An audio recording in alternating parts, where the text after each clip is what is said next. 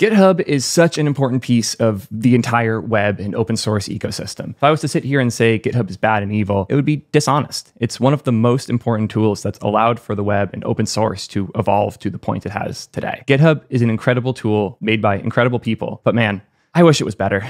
I'll be honest. It's not the best experience for everything from code reviews to stacking PRs to large teams just trying to ship changes. GitHub has felt more and more like it's slowing me down. On top of that, Git might not be the best primitives for building applications, especially at scale, especially when you want to move fast. And I keep hearing stories about tools like Fabricator over at Facebook that allow those teams to move way faster using things like stack diffs. I've been so curious about this for a while. When I was at Amazon, we were all in on Git, and when I was at Twitch, we were all in on GitHub Enterprise. So I've wanted to see what things look like with these other tools for a while now. And that's why Graphite caught my attention. Graphite initially kind of seemed like they were doing what Superhuman did to email, but to GitHub. So it's a layer on top of GitHub that has a better interface, better tooling, and it's focused around one important piece. And this is what took a while to click for me. It's built on top of stack diffs. A diff is somewhere between a commit and a branch, but I'm not going to be able to just explain it here. I want to show you all how this works. Before we do that though, I do want to disclose this video is sponsored. I want to be sure y'all understand this isn't like they paid me to be super kind and courteous to them. I've been keeping an eye on Graphite for a while now, and I'm genuinely really hyped about what they're building. So much so that I pushed my whole schedule so I could work with them and build something awesome. And that's why I haven't used GitHub for weeks now. I'm so excited to show you guys what Graphite has made because it's honestly going to be my default going forward. I cannot imagine working without this tool now that I've used it. And I think once I show you guys the power of stack diffs, you'll be with me on this one. So let's start with the UI. Here's the homepage. I have this running on Edge. Well, pnpm dev basic photo album. You see my little profile picture here. Welcome, Theo. I don't love where this text is placed, so let's fix that really quick. If I recall, we have a bunch of layout properties here. Min height screen is going to be weird because that's going to make this scroll when it doesn't necessarily need to. So let's fix that first. We'll leave the BG black and text white and delete everything else. We see the text is near the top. I want to store these changes. I want to put these up for review for my team. The traditional workflow would have been, I select all the files, I make a commit, I realize I was on the wrong branch, I go make a new branch for that commit, I sync that with Origin, I push that up, I make a pull request, I fill out all the information, and then my team can review it. So let's not do that. Let's try out this new workflow instead. With Graphite, they have a CLI, and I highly, highly recommend you use the CLI. We want to make a box that has these changes in it. And remember when I said before, it's somewhere between a commit and a branch? The way to think about this is to start with the work you did and then move forward based on what you want to do with it. So rather than making the branch, then making the changes, then making the commit, make the changes, and then based on what you want to do with them, make a decision. So here, I made changes, I'm on main, I want to make a different place for these changes, so I'm going to type gt create, so I can create a new place for these changes. Here it gives me options where I can commit all, I can select changes using -p patch, which I do love to do, but I know what these changes are, so we're just going to commit them all. Immediately kicks me into Vim, so I can quickly type out fixed home layout. Save that. And now I have my one change on a new branch. When I'm ready to sync this, GTSS will sync all pending changes up to be reviewed. And I can put a title in here quickly, skip, so I can just edit the body on the site, publish pull request. And here's the link to Graphite. We'll go to Graphite, but I want to show you guys something very important when we get there. Even though we're on Graphite right now, this isn't a Graphite PR. We click the little button here, you can see it's still on GitHub. This is a GitHub PR. Graphite is building on top of GitHub. They're not replacing it. So yes, the title's a little clickbaity. I am still using GitHub. I'm still working with GitHub. But man, it's so powerful to have this new layer of tooling on top. And the new review system inside of Graphite itself is dope. Having actual hotkeys for everything you need to do, for a quick approve flow, jumping to next file, jumping to next thread. But most importantly, versions and stacks. So let's play with these a little bit. Let's say someone left a comment, I'll even do it myself. Text should be bigger by default. So now we have a thread going where I said text should be bigger by default. We're gonna go do that. So here I have text white. We wanna make this text XL. That's a much nicer size. Cool. So how do I get that up there? I can use GT modify. Same deal, commit all, that's done. And then when I wanna sync it, GTSS, and now it's synced. If we look at how this was handled on GitHub, we're gonna see something a little bit scary. We're gonna see that it force pushed, which is like, if you know me, you know I'm not fond of force pushing and rebasing and a lot of these things, but this workflow makes it so much more sensical. Because if we go over to Graphite, you'll see there's a new version now, and you can compare to different force pushed commits. So I can see the diff between left and right here, which is V1 and V2 of these changes. And we can see specifically that the change here is I went from BG black to BG black text XL. This makes it significantly easier to see what you've changed between things without worrying about force pushing. This was one of those oh shit moments where I realized part of what I feared from force pushing was a UX issue in the review flow. And this helps a ton with that, where I can compare between different versions because it persists the old commit. The force push is on the branch level, not the commit level. So that was really cool. But let's say I want to keep working on this before it's done being reviewed. I want to go change the text on the home page to reflect this stuff. So we have this new container, and I'll just change it to hello. So I have this new change, but I don't necessarily want this change to be part of this PR because I want people to approve of this PR separately. This is where stack diffs get really cool. I can GT create again, commit all. Again, I'll give it a quick message. Obviously, you can do -m. Shorthand it. I'm just being lazy here. Update homepage copy. Save that. GTSS again. And you see it's going to sync all of the things I have open here. So if I have 15 stacks locally, this will handle all of that. I can update the homepage copy. That's the title. Skip, publish. And this will happen for all of the different stacks you have locally that haven't been synced yet. So once again, I'm going to go here. We now see that this is part of a stack. The homepage is the bottom of the stack, and then we have the homepage copy as the next part of the stack. So we can now choose what behaviors we want for the stack when things are approved. I can hit the merge when ready button, enable for down stack, which means that everything below this will also merge once it's ready. So let's hit enable. So now once all these things are approved and CI is passed, this is all going to merge top to bottom. Since I don't have strict checks on this repo, it doesn't require review before something merges. This is going to merge as soon as all the checks pass. Waiting to merge.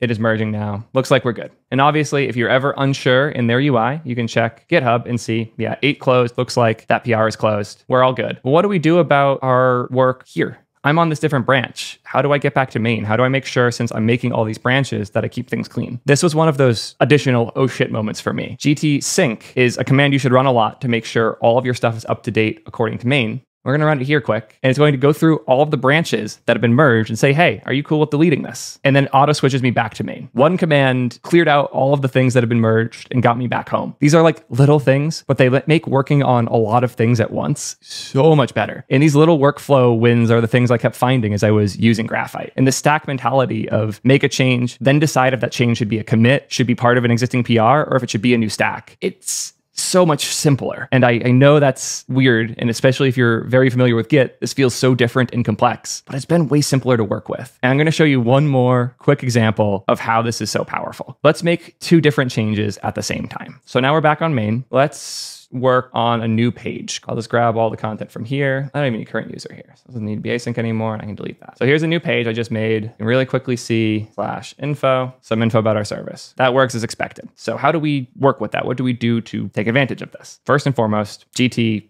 create. Commit all changes. We need to give it a name. Let's call this info page. But now I want to work on something else. So I'll go back to main, GT trunk. That's the quickest way to get back to your trunk default branch. I'm going to go make another change. Let's change the base text color quick. I'm going to change text to slate 100. Also, I just wrote git. Any commands that GT doesn't have will be passed through to git. So if I do GT status instead, it will pass that through as though you ran git status. So now I can GT create, again, commit all. It still works with stage stuff. I just think this workflow is really nice. Do change text color, WQ. And now I have these 2 different stacks. And if I want to switch between them, you can use the Graphite VS Code extension, which is so dope. And here I have these 2 different branches that I'm working on. Right now, these are gray because they haven't been submitted. I can click submit to make it a PR super quick. So I click submit there, that will submit it. Or again, failed to submit. Oh, but I guess when you click submit in here, by default, it becomes a draft. So I'm not going to do that. I'm going to keep using the CLI for submitting things because that's what I'm used to. GTSS, change text color, skip, publish. I go back to VS Code, we'll see this one's open now. But if I want to switch to the other branch so I can submit that, I can just click checkout here in the UI. These are all of the different stacks I'm working on locally right now. They all have this nice UI and a really quick way to switch between them, all within VS Code itself. This is so nice. And when I submit again, GTSS, oops, oh look, that was fine. Info page, skip, publish. And now I have both of these PRs up. If I go quickly merge them both, oh yeah, I can GT PR, and it will show me the PR for the current branch I'm on. So I'm just going to merge this blindly, admin merge, do the same for 9 quick, merge. And once again, GT sync, and it will delete all of these other branches and kick me back to main. Such a quick workflow for working on a ton of things at once. If you have a change that hasn't been approved and it's blocking other things, just keep stacking on it. It's fine. If you have an entirely different branch you want to work off of as well, you can go do that too. It's really changed how I think about the pieces of work. Because stacks, again, they're not just commits and they're not just branches. They're this new secret third thing, which, silly as that sounds, ends up making a lot more sense for your work. If you rethink your workflow and don't start with a branch and then make changes and then make those commits, instead you make changes and then you decide, should these changes be part of my current stack? Should they be stacked on top? Or should they go on a different stack entirely? It makes it way easier to chunk up your work and break it into the way you're thinking about it and how your team wants to review it. The same way commits can be so many different things, a stack can be too. And you can choose if a stack has multiple commits in one stack, if the entire stack itself has one commit each, and where you break up branches, where you break up commits, where you break up all that isn't what you're thinking about anymore. You're just making changes and then picking where they go after. And this also means that if you have a stack of changes and 1, 2, and 4 have been approved and 3 hasn't, it's really easy to go in there and make changes to 3. It's super nice. One other thing they handle really well is when changes get stale. So let's once again make 2 branches quick. I need to come up with more things to change. I'm going to go back to text white, GT create back to white, GT trunk, and we'll do one more change this text, GT create, update info copy, GT assess to sync that, publish. And again, if you want to look at the other work you have locally, can't remember what it was. I used it yesterday a bunch. GT CO, there we go, checkout. So here I can check out all the different stacks that I have locally. Both of these are based on main, which you can see here. So let's go back to white, GT assess, in order to make a PR for that first. Skip, publish. It's so nice being able to do all of this from a CLI, by the way. I don't know if y'all have used the GitHub CLI. It's like 17 steps for everything. This is just instant. GTPR to look at this PR. We'll merge this one quick, admin merge, because I'm sure it's fine. GT sync once more. That will kick me back to main. It says, do you want to delete the branch? Sure. And also, here's where things get really interesting. It just restacked the other branch. So if I go to the update info copy branch now, again, visible right in here, check out this branch. This has been rebased. So if I go to layout, the text color has changed appropriately. Normally, rebasing is messy because you're doing it way too late and the likelihood of really bad conflicts is massive. But when you're rebasing every time you sync super quickly, you run into those conflicts much less often and they end up being much smaller. And since the stack system lets you work from the base node up, it's really easy for you to resolve the conflicts at the lowest node in your stack. They carry upwards from there. I, again, am not the biggest fan of rebase normally, but this feels a lot less like rewriting history, a lot more like moving stacks around based on where changes are happening. And I'm blown away with this workflow. I really want to go into the UI and the cool things they're doing with notifications, but I want to show one more thing on how they carry changes between GitHub and Graphite. So GTCO, hop over to this branch. Oh, we're already there. Git status. We see here there's a difference. GTSS will handle that for us. Pushing and changing, cool. Let's add one more thing to this stack. Let's also create a TOS page. Terms of service. Cool. Now we have a TOS page. I want to make a new PR for that. So GT create, committal changes. This is a new diff on top of our existing stack. So a TOS page, GTSS again, TOS page, cool, skip, publish, GTPR. Here's the pull request on Graphite. Obviously we have this really nice view with the existing stack and what is and isn't there and what hasn't changed, as well as the versions. But let's say you have somebody on your team that's not using Graphite yet, that's on GitHub still, or this is an open source project where a lot of the people are still on GitHub. It's actually really easy to keep track of the stack still because there's this nice UI that's just a comment that's automatically made and generated by Graphite that shows you which part of the stack you're on, what depends on what. It makes it really clear where you are and what is changing. I am genuinely really hyped about this workflow, and these little details in terms of the interop between GitHub and Graphite are a huge part of why this is adoptable. Somebody in chat just said it's not something different and new so much as it's easier to use advanced Git patterns. And honestly, that's pretty true. The stack diff mindset comes from other tools that aren't Git, but when mapped onto Git using Git's advanced tools, you end up kind of being a Git wizard. And that's how I felt. There's a lot of parts of Git I've been scared to use, especially with a team with newer devs that aren't necessarily familiar with what a rebase does. And this lowers the barrier for entry for those things significantly. But I've been talking a lot about pushing up code. I wouldn't be doing this video justice, and I certainly wouldn't be doing y'all justice if I didn't show you the most groundbreaking part, which is how much better the Graphite dashboard is. If you are part of more than one repo, you know GitHub's notifications are useless. GitHub's notifications are absolutely useless. And I am sorry, I know people work hard on the product. I know that they're trying to fix it. I've even talked to people who are working on it. GitHub's notifications are an absolute mess, and they get in my way more than they make my life easier. It is significantly simpler to set up Graphite to have everything where you want it. The defaults are great, where it just shows you the things that need your review that have you requested. It's really easy to see what's merged recently, what's been passed back to you because you have a PR that somebody said needs to make changes. And you saw there I dragged a bit. This whole UI is customizable.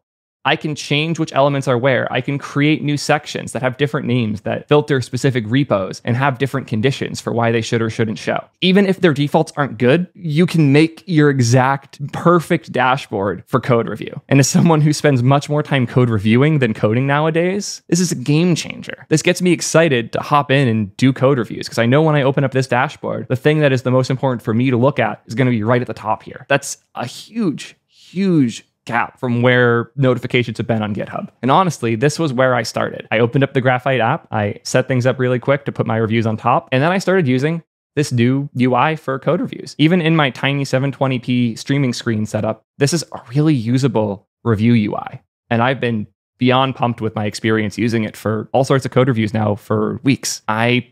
Even if you were just using the Graphite UI for code reviews, it's still a massive win compared to GitHub. Even if you were just using the CLI, it's still a massive win compared to GitHub CLI. Even if you were just using stack diffs, it's a massive win compared to traditional branching and commit workflows. And if you've ever been in the situation where you have a PR that hasn't been approved and you want to keep working on top of that, then you end up with these 3 chained PRs with a bunch of conflicts that are impossible to review and merge. All of these things are fixed by Graphite. And I have felt a massive quality of life win in the short time I've been using it for now. It took a bit to click, especially the stack diff stuff. Having a new workflow around Git, when I've been using Git now for 10 years, that was very strange initially. But man, I'm so happy with the win that I felt as a result. Git's a scary tool and it has allowed for so much incredible stuff to be built. But it's about time we challenge what Git is and how we use it. And it's certainly time we challenge GitHub and the experience it provides for us as developers. Graphite's the first time I've felt a huge win in my quality of experience working with changes as a developer, both on the review side and on the creation side. I'm already seeing how much faster I can move when I think less about which branch is where and what it depends on. And I'm thinking more about the changes in my editor and just getting those up to my team. I'm genuinely really hyped about what they're building here. And yes, they sponsor the video, but I would be just as hyped if they didn't. I'm just thankful they're working with me so that we can share what they're building. Thank you guys so much for watching this video. If you want to hear more about why I'm scared of things like Git rebase, I'll pin a video about that there. Let me know in the comments what you think about Graphite and if you're as hyped as I am about what they're building. Seriously, thank you all so much. This is super fun and you should expect to see Graphite in a lot of my videos going forward.